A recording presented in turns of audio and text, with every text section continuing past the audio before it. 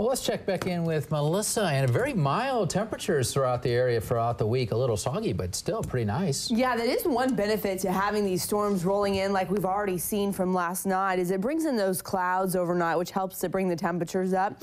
But also that jet stream starting to drop to the south with warms this up as well. Now, we did see a cold front move through. That did bring in the rain overnight. Impressive rainfall totals over a short period of time. If you were out after 7 o'clock this morning or before about 3 a.m., you may have seen some of that heavy rain, which was coming down at a few hundredths of an inch per hour, which isn't that much by our standards, but we just haven't seen anything like this in 2014 and well before Christmas for that matter.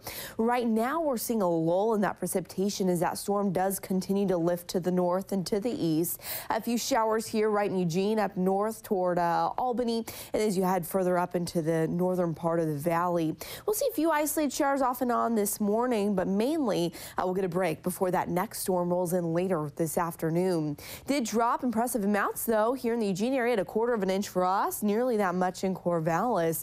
The coast not seeing as much. In fact, North Bend, you've been dry, 200ths in Newport, but over a 10th for those of you near Roseburg. And again, we will continue to add to those rainfall totals here later tonight. It is mild temperatures right now about where they were yesterday afternoon, 41 degrees. It's 38 in Salem. Head out to the coast, even warmer, mid to upper 40s, 50 already in Brookings, and even Central Oregon on the warm side at the start of this Tuesday, 41 degrees in Bend.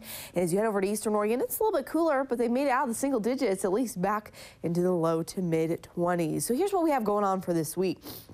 That jet stream is starting to drop down to the south as that little ridge that had been with us over the weekend and much of last week now starts to push further inland over the Rockies. On the other side of that, that's that cold Arctic air mass, which has been affecting most of the Midwest and the East Coast. So for us, pretty mild when the jet stream shoots in straight off the ocean like that.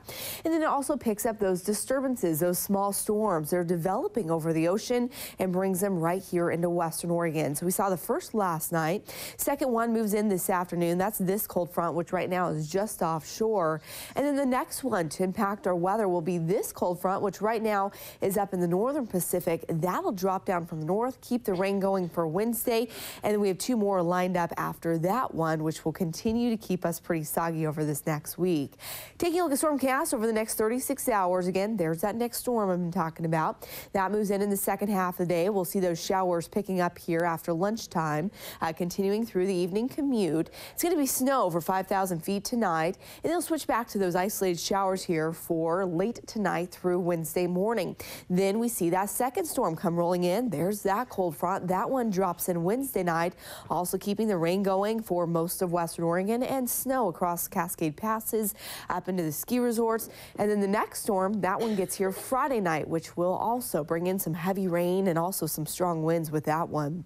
So for the coast, highs today up 40s, low 50s. A little bit cooler for you. Overnight, you'll only fall to the mid 40s though, so rather mild temperatures with those light scattered showers off and on. The Umpqua Basin topping out in the mid to upper 40s. It's upper 30s tonight. Also seeing those showers again picking up in the second half of the day.